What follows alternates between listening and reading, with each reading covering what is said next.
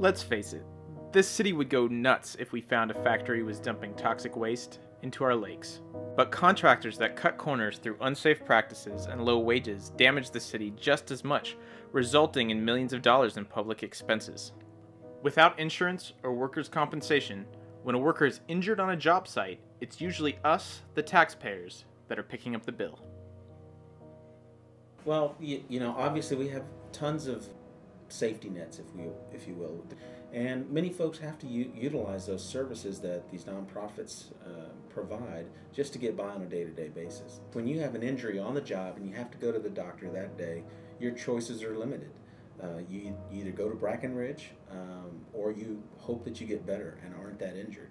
And that's really not an option in many of these cases. And so when they come down to Brackenridge, we treat them. We take care of them as best we can. And we try to pay for that through our healthcare district. It's about $95 million a year that goes towards healthcare. So if you live in the Travis County area, you pay on your property taxes a certain amount that goes directly to the healthcare district. I think the ripple effect of it is that it doesn't just cost the taxpayers that one time. It costs the entire community multiple times because now the person is missing work, so their family is having to reach out to more social service networks to be able to provide food and just day-to-day items while the person's in recovery. So it's a vicious cycle.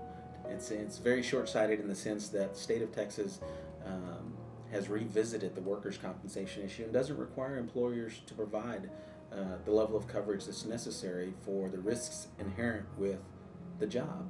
An employer that chooses to not provide that additional funding for workers' compensation coverage is looking at this in a very short-sighted view and not looking at the full impacts that it could have, not just on their industry and their profit margin, but the impact that it has on the community. Your taxes will never ever go down until the state and municipalities like the city of Austin really take the businesses and help them understand that paying a living wage and providing the necessary health care coverage is going to affect the entire community and help the entire community. We're really not going to see a change. Industrial polluters leave it to the public to clean up their messes, and unscrupulous contractors do too. It's not right for builders to not look after their employees, and it's not right for them to force the public to pay for their mistakes.